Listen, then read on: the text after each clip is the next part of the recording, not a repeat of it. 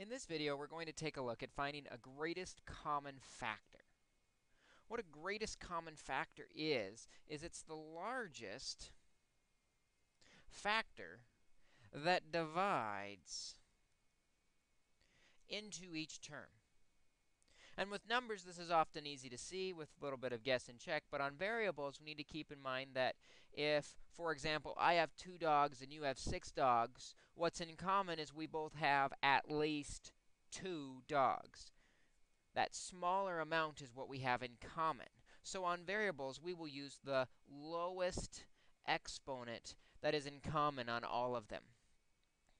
So for example, if I have 5a to the 4th plus 10a squared, and I'm asked to find the common factor, the greatest common factor, that should say, I could look and say, what can I divide both of these by?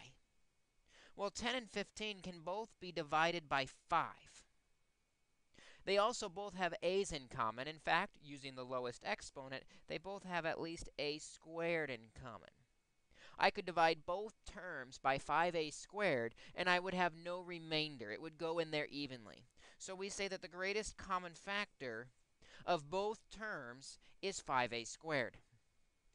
Similarly, if we had 4a to the 4th b to the 7th minus 12a squared b to the 6th plus 10ab to the 9th, we're looking for the greatest common factor that we can divide all 3 terms by. First, looking at the numbers 4, -12, and 10, you'll see we can divide each of those by 2. 2 goes into each of them. They also all have some variables in common. They all have at least one a. In fact, using the lowest exponent, there's only one a on the third term, so 1a is all they have in common. But they also all have b's.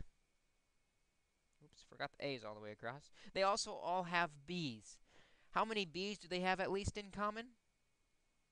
Using the lowest exponent, they all have at least 6 b's, which means I could divide each and every term by 2ab to the 6th.